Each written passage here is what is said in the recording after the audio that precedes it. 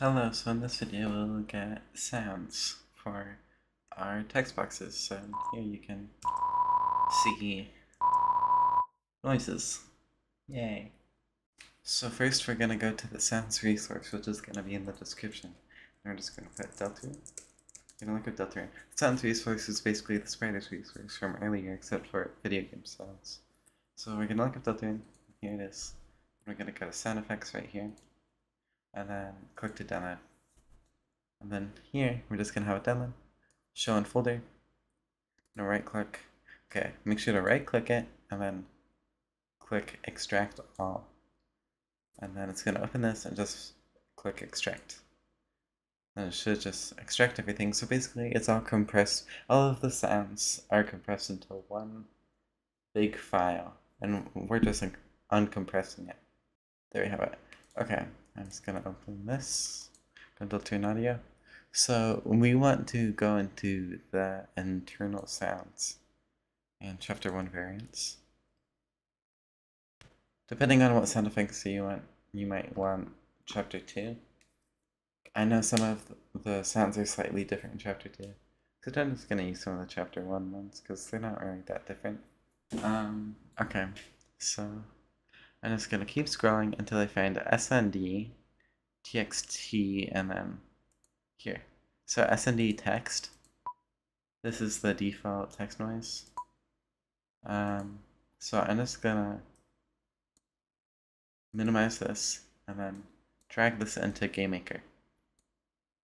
And then it creates this new file, and I'm just gonna call this SND default text. So this is gonna be the noise that our text box will make every new character.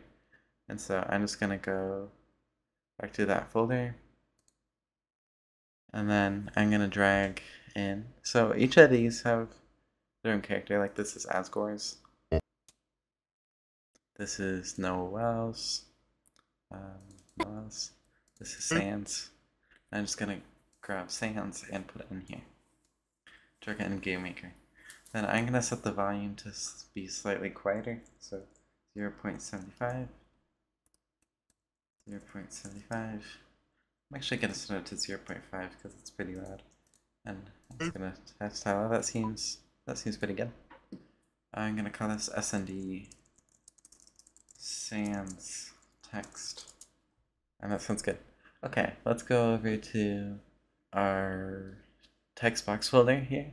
And then I'm gonna open text box. And I'm gonna go in the create event and put here txtb sound. So this is gonna be, actually I'm gonna make this SND. txtb underscore SND. And this is gonna be our sound that the text box is gonna make. I'm just gonna put, so right now these are right here, but we want them to be in the sounds folder. So I'm just gonna drag these sounds into the sounds folder, and then SND default text. Boom. Now I'm just gonna go over to add event, and we're gonna create a step event, an end step event actually. So the step event happens after every single step. So a step event runs every single frame. So the end step event was run after the step event for the frame, but before the next frame. So it happens in between the step event and the next frame. So here we're just gonna put, actually we haven't created the variable we need yet. So we need to go over to here where it says draw car, and I'm gonna put old draw car equals 0. Then for end step event, I'm just gonna put old draw car equals draw car. So basically, this at the end of every frame is gonna turn into draw car. So when we check what draw car is in the draw event, it will be what it was the previous frame. Sorry if that's a little confusing, it'll make more sense in a bit. So let's just go to the draw event and check. Actually, we can do this in the step event. So I'm gonna add a new event and create a step event, because the draw event's for all the drawing of stuff. So we don't need to put stuff that's not drawing related in here. So in the step event, I'm just gonna create a new comment here that says sounds. But if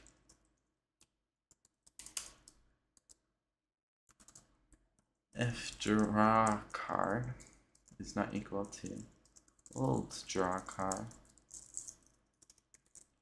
Oops, I took the wrong way around. I don't think it really matters, but it's it kind of looks very neat this way. I don't think it matters. Don't worry about it. But I'm just gonna put that there. Anyways, oops, I spelled that wrong. Cool. Oops. Okay. And here I'm just gonna put sound play, audio play. I mean, audio play sound. And then the sound ID is gonna be our sound, or txtb sound. And then the priority is gonna be 10. So the priority just means if a sound's already playing, how high is it in the priority? So it doesn't like overlap something. So if it's lower, I'm pretty sure it just won't play at all. But anyways, yeah. Loops is gonna be false. Because we don't need it to loop, so loop will just mean the sound keeps playing over and over again. The gain. So that's actually all we need to put there. So we don't need anything more, just this. Cool. I'm gonna put a semicolon. And then let's just press play and see if the sound plays. I'm gonna go to continue. And I'm gonna interact with something. It works.